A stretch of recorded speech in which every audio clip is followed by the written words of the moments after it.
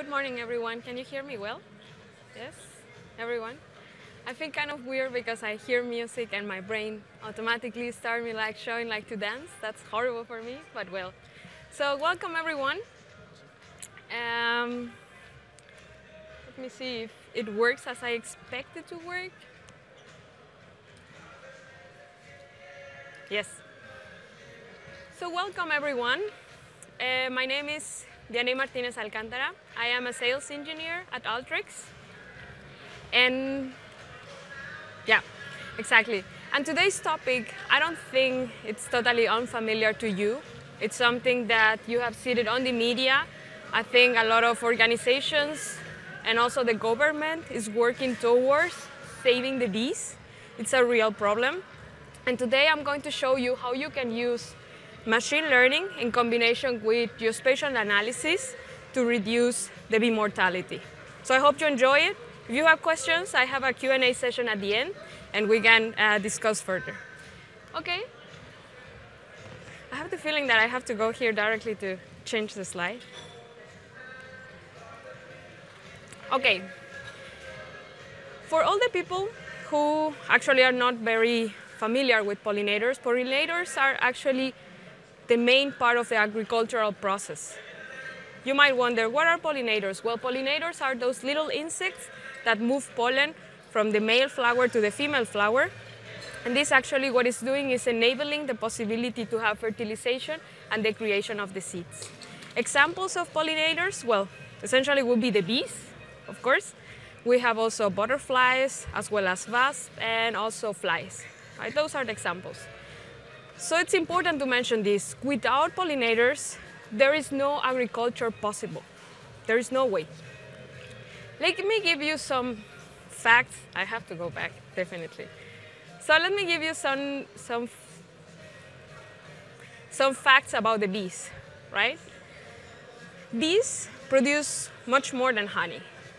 Bees are actually responsible, or they are the key for the food production, right?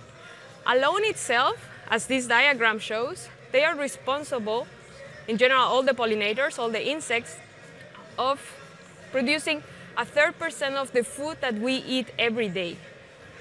Think about what you ate yesterday. Well, not the kebab, but think about, for example, zucchini, or think about vegetable or another fruit like apricot, oils that you can eat like canola, other things like spices like coriander. Everything depends on these little insects, right? Just to give you an idea, in Europe, more than 4,000 different vegetables as well as fruits depend on these important tasks that the pollinators are doing. In general, if you have a look into a colony, these colonies, it's kind of difficult to say how many bees do we have, because inside of the colonies you can find anything between 35,000 to 55,000. That's very extreme. That's difficult to calculate. But what is possible to calculate is to know how many commercial honeybees available. And just to give you some idea about some data that I found that it's really, I cannot understand why we haven't reacted much earlier, right?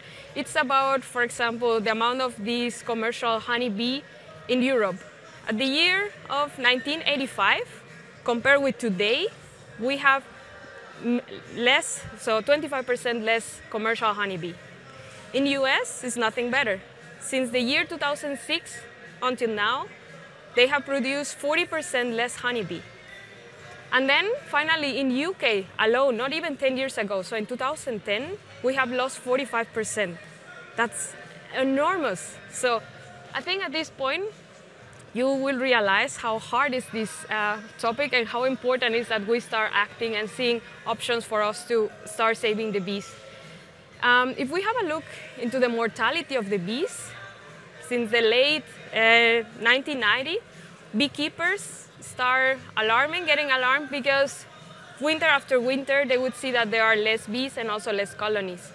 In total, this has been 20% less bees. I get together. Yeah. There's 20% less bees than they were today, right? And let's remember, Europe, there are a lot of countries in between. So you will find anything between 2% and 53%. So the numbers are alarming. So I get us this point. I have made clear how important the bees are, right? With bees, what we will get will be, we will produce much more food, as well as we will have a higher biodiversity of the plants. Without them, there will be less food, and of course, therefore, we will have a lower biodiversity of the plants. And believe me, you don't want to keep eating corn your whole life. Well, it's good, but you don't want to do that. Yeah? Thank you very much. This. And the question is, why are these bees disappearing? That would be a really good question, right? So this is a phenomenon that is happening worldwide, but especially in the areas of North America and Europe, we have seen alarming numbers. There are three main reasons why globally the bees are disappearing. One of them is the industrial agriculture. The second one is all the parasites and pathogens that are inside of the colonies that are killing those bees. And the third one is the climate change, right? We are losing our biodiversity. What's happening is that we, and I include myself, right? We are supporting practices of monocultives, which, for example, think about how many times you eat avocado. If you're eating avocado every day, that's actually not helping that much a lot of all the pollinators. Why? Because we eliminate all the nutrients, then we wouldn't have forage, and therefore there is no food for the bees, right? And other pollinators, right? And think about what the bees does. The bees, what they are actually doing, they are collecting the pollen from place to place, and they will bring into the colony. What happens nowadays is that that pollen has a lot of chemicals, a lot of things that are actually not good for the whole colony. So they are bringing like something bad to the colony, and actually that's also killing the poor bees. Think about the climate change. A lot of the things that we knew that will happen today, higher temperatures, how many times we hear that this year will be hotter than previous years, right? Seems like the tendency is like every year is more hot than the previous years. So things like that. The rain season patterns, they are changing. And sometimes it's snowing where it shouldn't be snowing, or it's hot where it shouldn't be hot, right? So these extreme climate changes, of course, has a repercussion with the animals, with any species, even with us. And of course, pollinators will be one of the most affected ones because they are very sensible. Actually, point 1 and 3, so the industrial agriculture as well as the climate change, are the main drivers that suddenly the bees, you will see that they will start reallocating their hives because they need somehow to survive, and they need to somehow accommodate. If here is being too cold, they will move to places where it's more warm. And you will expect, or actually they will put their hives in the place that you least expect, which actually could be your garden. But what can you do as individual to prevent the bee mortality? Well, I bring you 3 options that they are very simple. One of them to follow is to avoid harm to pollinators. There are organizations who actually are fighting against the use of harming pesticides. So I would ask you to support those initiatives if you can. The second one is to promote an ecological farming, right? There are a lot of either individuals or companies who actually they are trying to do agriculture without insecticides and pesticides, and actually it's working. So I invite you really to go through that ecological way. And the third one is to adopt a bee action plan. What I mean with that? Well, during this time of the year, during spring and summer, you will notice that it's getting very hot, and suddenly you decide to go to your backyard or enjoy just in your balcony, and you're staring at your swing and you have this beautiful image, right? You have some options to act. I just mentioned 2. One of them would be to get crazy and decide to kill the bees, right? But I wouldn't recommend that. They could react in an aggressive way, so don't do that, please. Besides that, who wants to kill bees, right? And if you're not aware, at least in Germany, there is a law that you have to pay 500 euros per bee that you kill. So imagine if there are like 5,000 bees at least there, so that fine will be quite expensive. And I hope it's not top, so that you will pay 2.5 million for killing those bees. The second alternative, which I recommend, is actually have a look into the bee hotels and also beekeepers that could be on your area. But probably you will be wondering, Vianney, where I can find those bee hotels or beekeepers around my area. Are there any, right? I don't even know if this is a bee or this is a wasp. I don't have an idea, right? And let's remember, there are about like 2,000 different bees types, so it's kind of hard to see in which side we are. Well, for that, I have developed a solution in Alteryx, and I'm going to show it to you right now.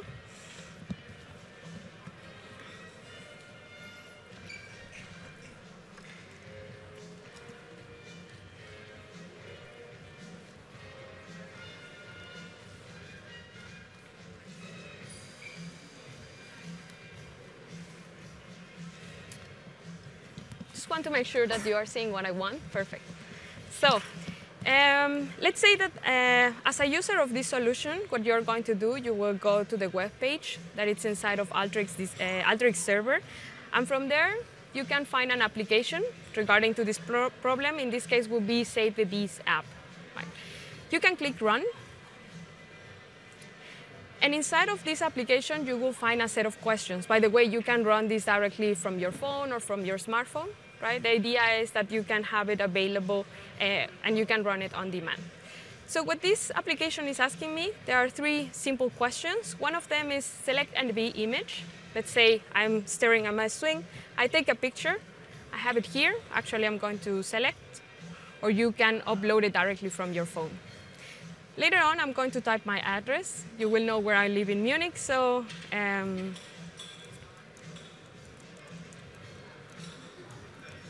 so this is my address. I'm going to give also my zip code as well as the city.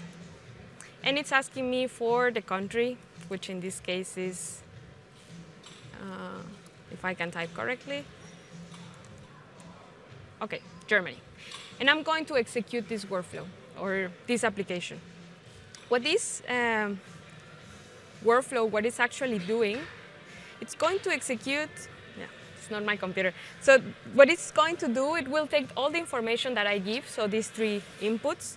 It will find from the image, will say, okay, which type of bee it is, if it's a bee at all. And as well, it will give me information about beekeepers and bee hotels around my area. It would be great to get at least 10 beekeepers, just in case some of them are on holidays, or I would like to contact them, then that would be the case. So as you can see, this is the output, right? Here is telling me that this bee that I just uploaded is an Italian honeybee. Right? I also get a map, and this map you can see, as I mentioned, I live in Munich, so this is the place where I live. And then here you can identify all the beekeepers and bee hotels around this area. And at the end, it's also providing me a table, and within this table, I get the contact details of all these beekeepers ranked on the distance. So for example, I will get that the closest one is 4 kilometers from my address, so I can directly contact them, tell them I have a hive of Italian honeybees, can you help me to reallocate them from my backyard? So question for all of you, who is interested to have a look into how I build that with Alteryx? Ah, that's great. Well, in any case, if you say no, I have still 20 minutes and I will show it to you, okay? So that's great. Let's see how actually we're saving the bees. Let me go now to Alteryx. And what you're seeing here is actually Alteryx Designer. Within Alteryx Designer, it's possible that you can build a workflow, which at the end is nothing else than a traceable visual process. And then behind this application, it's possible that you can have a look into what we did, right? For that, I'm going to connect to the server where I upload this application. I go to File, then I said Open Workflow, then I go to the Tableau conference, which is this one. I can select the application I want to open. And this, what I am showing you, is actually a very good way for me to collaborate with end users, with my citizen data scientists, and also even my data scientists, right? Let me just execute that you can see how actually this workflow is working. What you're seeing here in the upper part, how it works is here on my canvas, I will drag and drop these icons that you see here that are nothing else than functionalities that would allow me to create my process, my workflow. And also by doing that, I will document the process, so nothing is hidden here. Right? As long as you are using all these functionalities, automatically you will be documenting all this process so that other teams can also make use of the analysis that you built. So let's have a look high level. If the time allows, I can go deeper, and if not, you can find us in the Alteryx booth for more details. So what you have is on the left-hand side, you will see the inputs. On the right-hand side, you will see the outputs. In the middle, so all these colors, what you are going to see is you are doing several advanced analytics steps. And I want you to keep in mind that there are different types that you can perform inside of Alteryx, but more important, right, is how you can orchestrate all these different types of analysis within a visual, intuitive process workflow that you are seeing here. Okay, now let's go a little bit deeper here. Let me just zoom in into this area. And let me just show you what we have here. So what we have here is first the user inputs. Right? As a user input, I have the user address that I show you, that you saw it previously, how I was using the application. I also have the B image, and as well I have a B dictionary. This B dictionary will help me to identify an ID to correlate, okay, this ID belongs, for example, to the Italian honeybee. This is from the side of the inputs. Now let's move to the outputs. And inside of the outputs, well, you saw it some minutes ago. I showed you the report. This report will contain all the information combined, so the name, the image, the map, and also the list of all the beekeepers. And of course, we are at Tableau conference, and we are strong partners, so you will see here that it is possible to export directly to Tableau, that it will refresh your interactive dashboards with this information if that's what you decide to do. Okay? So let me go one step here. So what you're doing, you are geocoding on the fly. What means is you are converting this address that you just typed into a point on a map, and this point on a map will help you to locate where the user it is. With this information, later I can do some geospatial analysis that will allow me to say, okay, I want that you find the nearest 10 beekeepers or hotels to that point, and at the same time, I want that parallel, you have a look into, let's say here, probably you don't see that, it's too small, yeah, 500 kilometers, right? In case there is nothing in my area, I want to give another possibility that within 500 kilometers you can find anything doing a spatial match. If you are interested to know more about all the spatial capabilities that Alteryx has, I invite you to go to the booth and then we can discuss further. With that information, actually what I'm doing, in parallel, here down, what I'm doing is reading the image that the user just uploaded to find out which type of bee it is. And then what I'm doing is I'm converting this image, which actually is the non-structured file, right?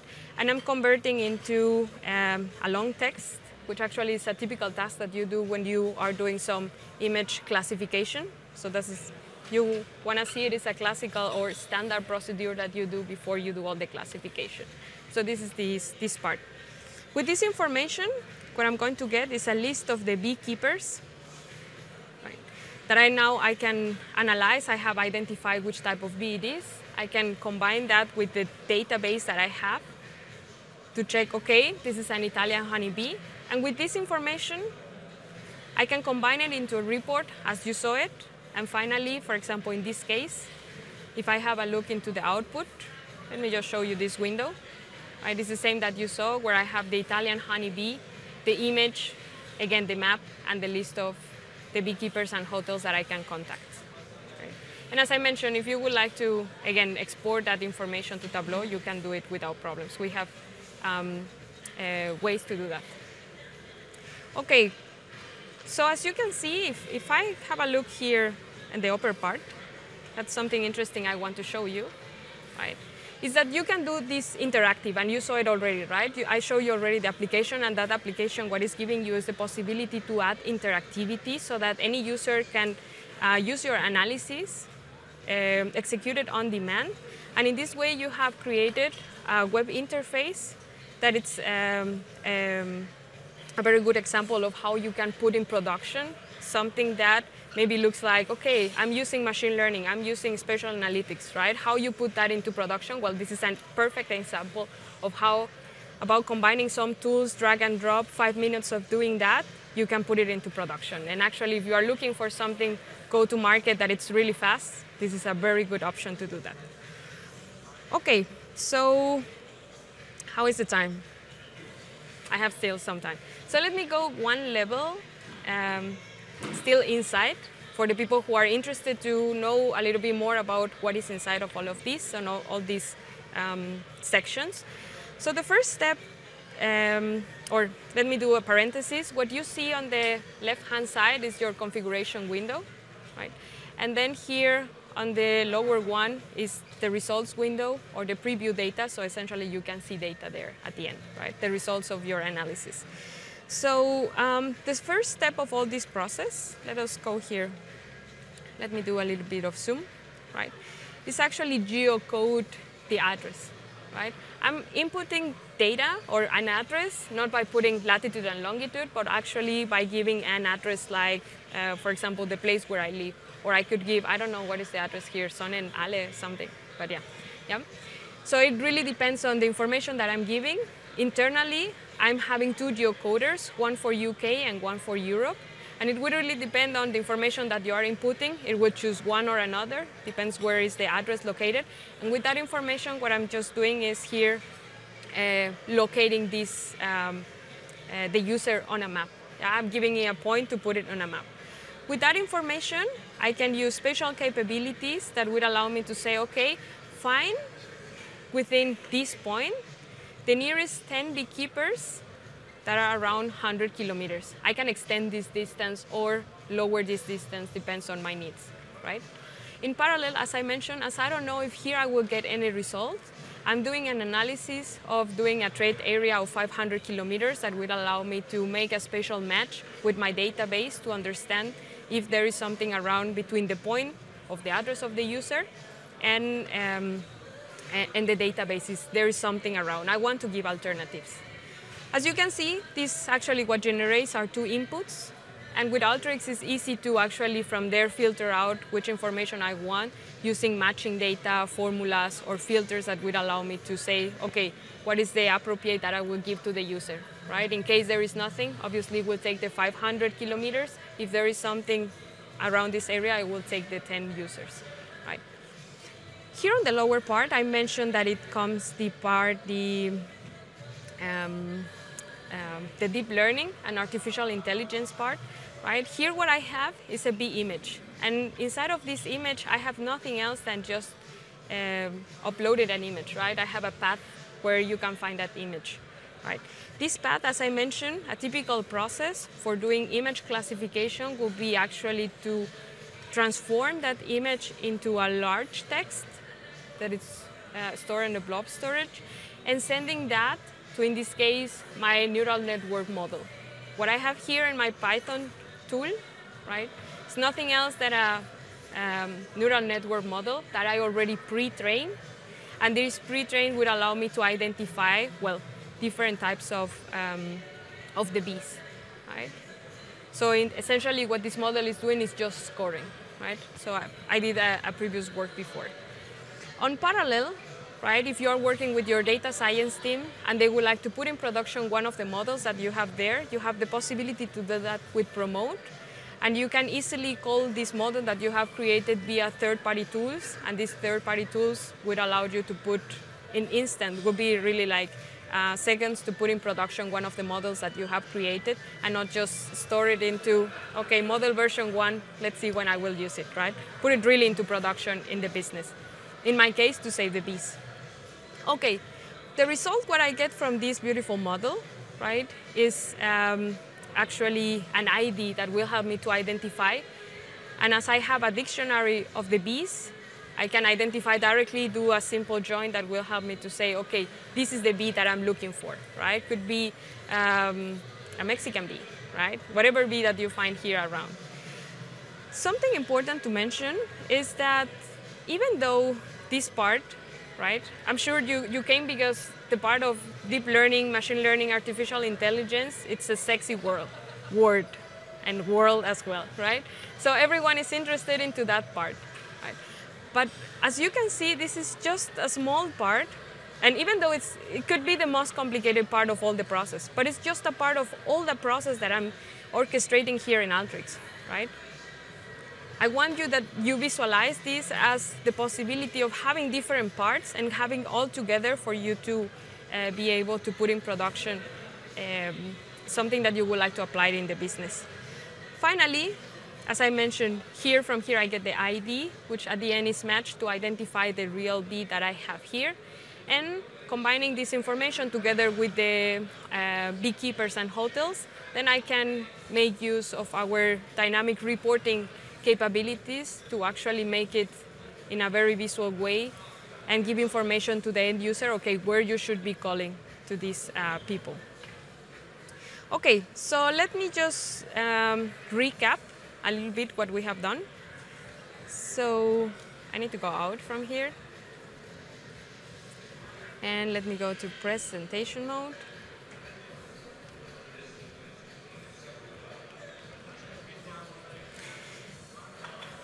On the left-hand side, you have the data that you ingested. On the right-hand side, you have the outputs. In between, you are doing several processings. You are addressing geocoding analysis on the fly. You are also performing spatial analytics. In parallel, you are also doing deep learning and artificial intelligence with the help of TensorFlow and Keras, which is the case. And finally, you are combining all that information to have a visual report that at the end, you can automate and put in production thanks to Alteryx Server that will allow you to put and give the capability to end users to make use of the application that you just built. So going a little bit into the area of helping, right? I want to introduce you to Alteryx for Good. Actually, Alteryx for Good is our way, it's our way, Alteryx, to say thank you and to contribute to the community.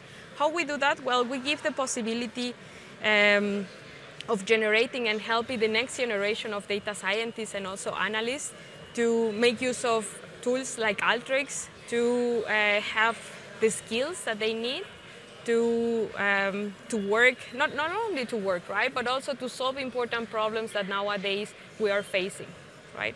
So for that, if, for example, I had already the chance to talk with some students and also with some non-governmental organizations, but if you are in that area, if you're students, if you're a professor, or if you belong to a non-profit organization, I invite you to go to the booth of Alteryx. It's the one that has a big screen, just in the middle of there.